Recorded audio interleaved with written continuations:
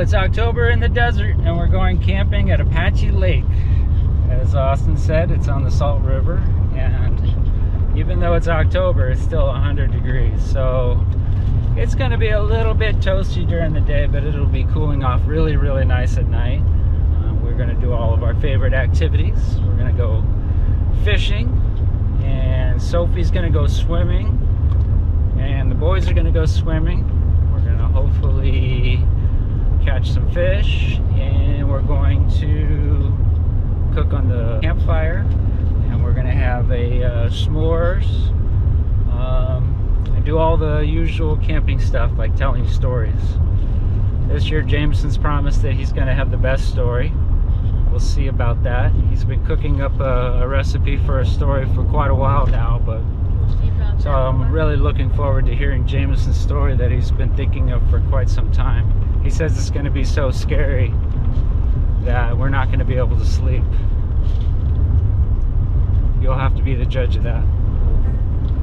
Alright, so next stop, Burnt Corral Campgrounds on Apache Lake.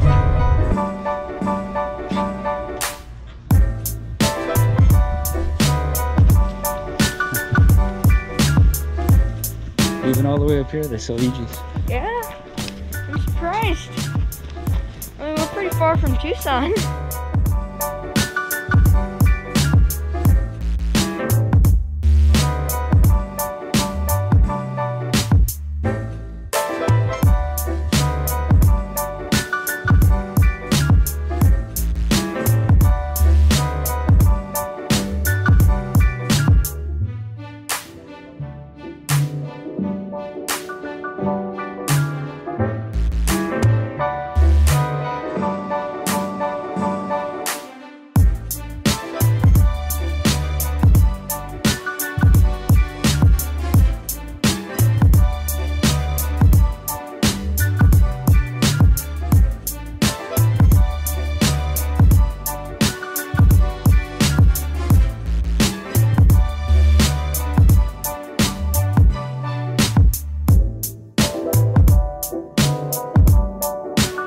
Hey Dad, will you say testing, testing? Testing. Hi everyone, we're here at the camp at Apache Lake. Nice slow pace. Beautiful. Bubba's over there playing with crawdads. But I'm here to walk you through the process of setting up camp. So usually the first thing that we, well actually almost always the first thing that we do is select a campsite. In this particular case, we selected campsite number, we are on campsite number 69.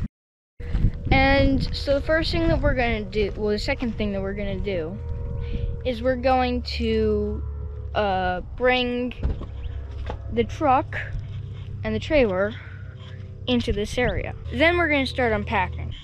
So the first thing that we're going to do after we've set everything up, as in like we've got the trailer here, is we're either going to take out the awning or the flooring first. And then we will set up the tables, as you can see here, and then the grill, and then the chairs, and then we'll just put everything on it. We'll start working on the interior. Mom does most of the stuff there, so.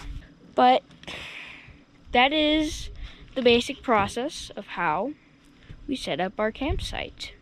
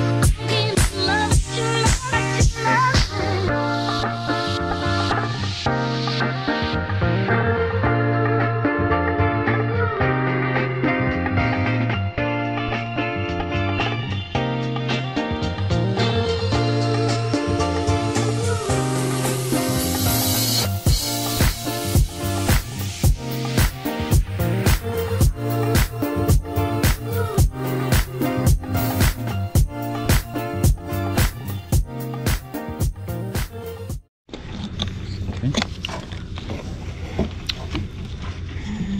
My campfire story. The scariest one I could come up with so far. What are you drinking now? Milk. Cold milk.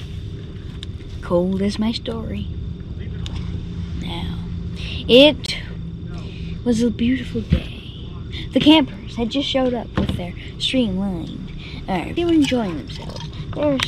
They were currently preparing for their stay. One of them had brought a small beetle. Just a small beetle. A brown bug, if you will. And he brought it over because the poor thing was about a month out of season. Thought it deserved a nice little vacation. Who's he? Oh, you. You're speaking of yourself in the third person. Yes, Dad. Fourth person, actually. Now, Jameson, he set the beetle down, hoping it would enjoy its vacation. But then, all of a sudden, it enlarged and became a giant brown bug. And it flew with its old decrepit wings and picked up the RV and threw it into some campers, which became jam after that. Now, Jammed campers? because it was angry. It was crawling in the truck because it wanted a ride.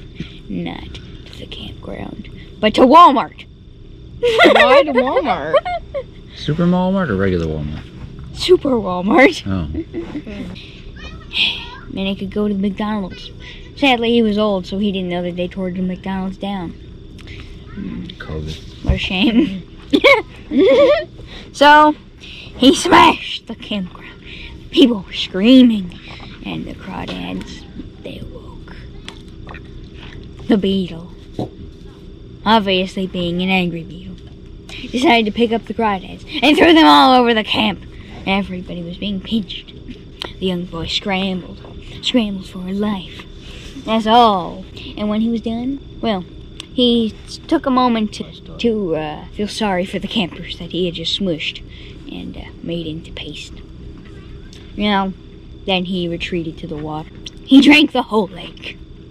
Wow. Simply because he was very thirsty after finishing the camp. This is a terrifying story. Yeah, I'm gonna have nightmares. Okay. I got a story. Now the beetle sits in the Wait, are empty you still lake. going? Yes. Oh. I thought we were done. Now, Time to even wrap. to this Time to button this day, story up. now even to this day, the beetle sits in the dry lake, yearning for another sip of human flesh. And all the fish and stuff died, yada yada yada. A few people made it out, told the story.